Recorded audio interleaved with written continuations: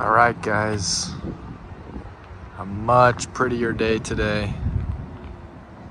I'm at Talega Golf Club down here in San Clemente. That's where I was last video also.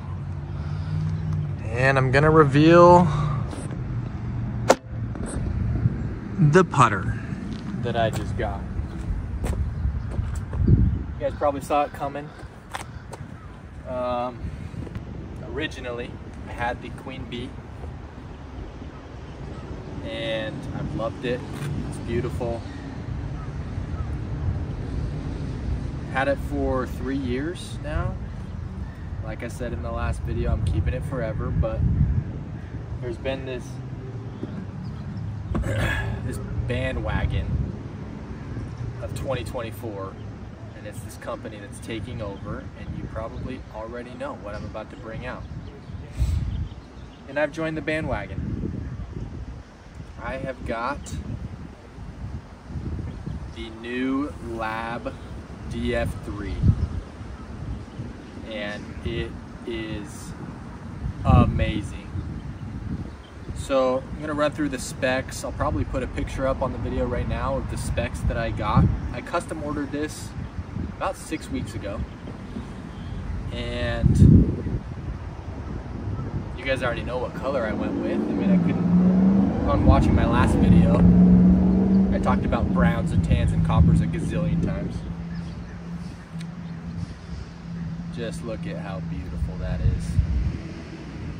Cappuccino color,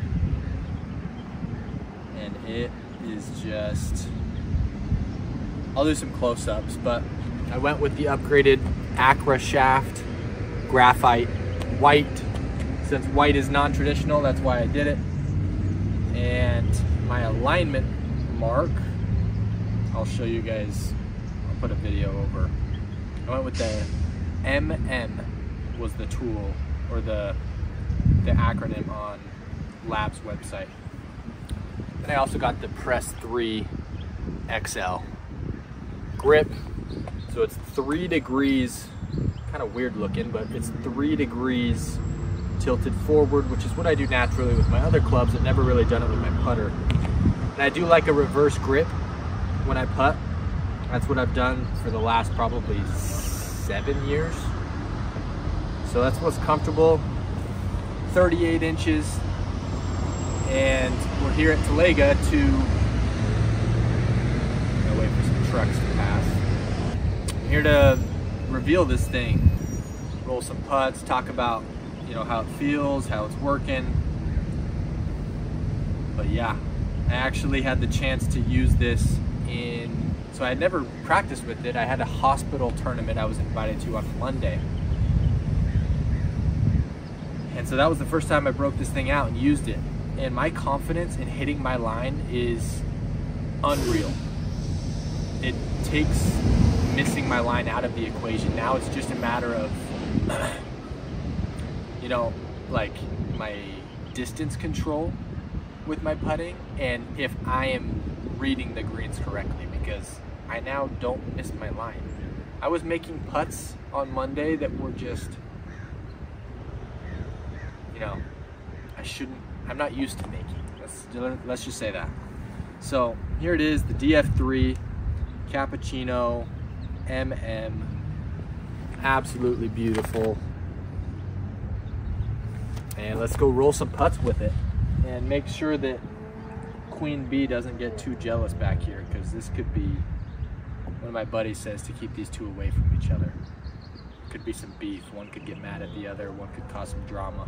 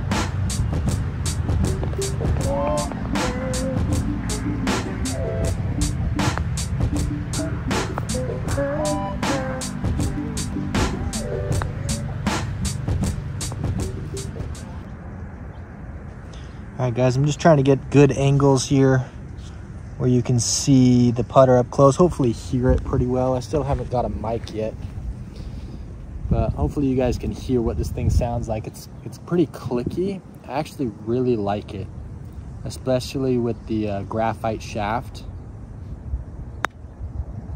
It gives me really good response, actually.